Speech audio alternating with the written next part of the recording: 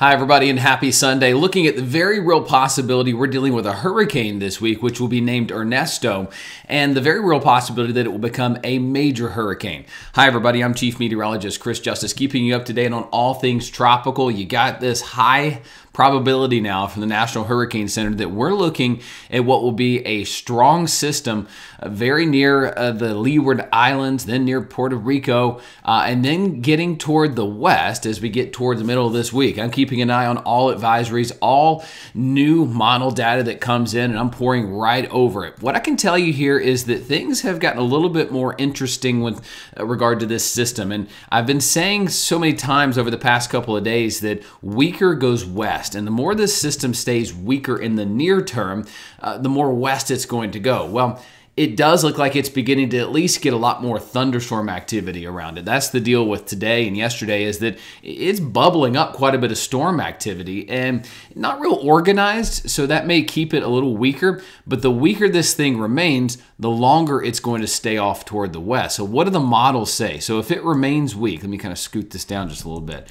If it remains weak, it'll continue just to chug off to the west, impacting the Leeward Islands as early as Tuesday with tropical storm force winds, maybe even verging on a Cat 1 hurricane as it spills into the Caribbean. Very warm waters, very high storm fuel for this activity.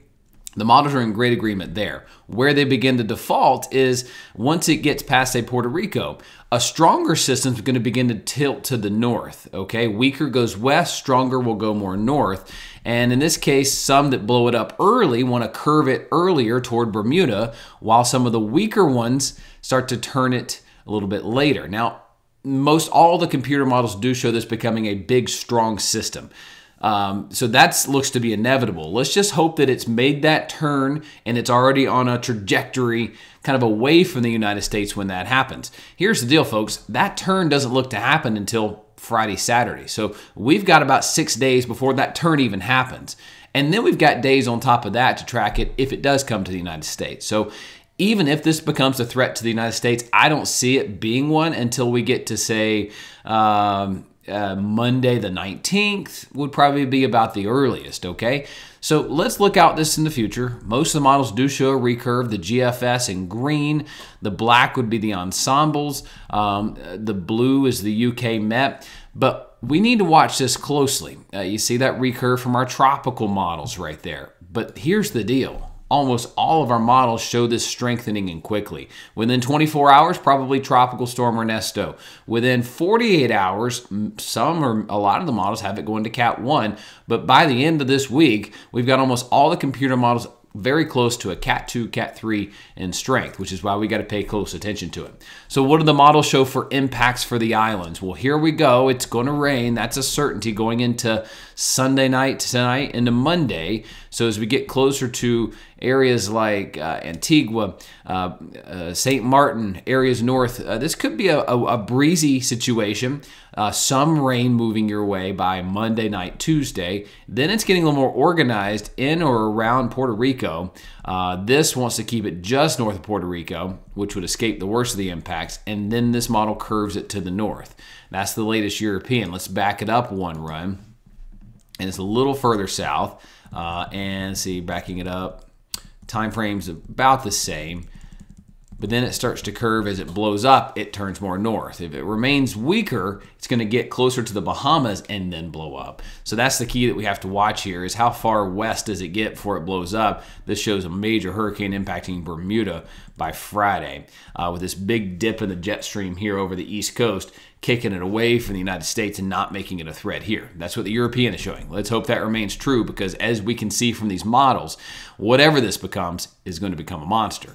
Now, the GFS has been the one that has at times shown kind of some scary runs that bring it very close or to the United States.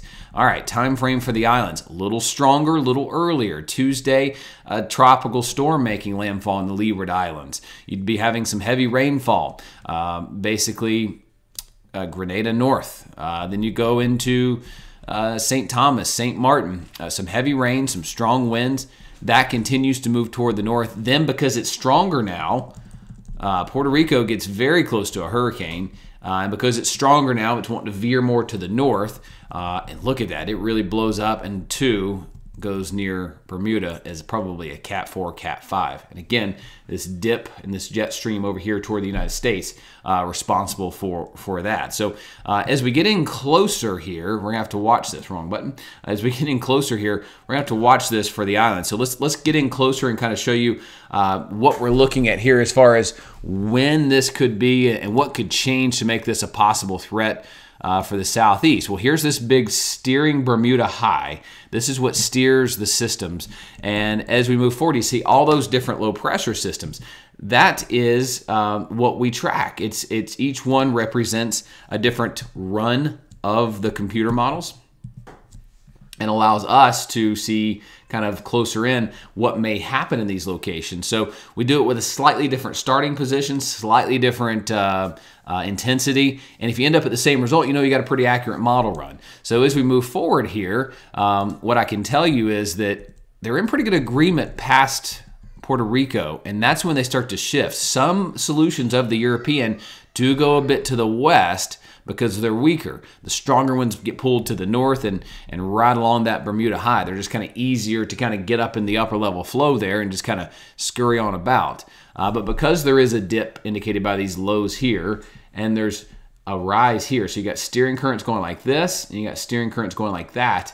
This wants to kind of follow that needle between the Outer Banks and Bermuda and take that opening while it can. But European shows some of those lows a little bit closer to the United States, which is, again, why we're dialed in on it. What does this look like for winds? It gets close to the islands and then blows up, according to the latest European model, and really goes over Bermuda as a Cat 4, Cat 5. That'd be a real big one. I mean, that's a real big system there. The GFS wants to take tropical storm or category force winds over St. Martin, St. Thomas, and then just north of you folks in Puerto Rico. Then it continues north where it looks to curve out way before becoming a threat to the United States. And that's a great thing because, whoa, those winds, those reds right there are 100+ miles per hour. So, folks, simply put, we've got to pay attention to this. We have an idea of where this system is going to go, but we know that the conditions here are really, really conducive for this. You see the sea surface temperatures I have plotted behind me here.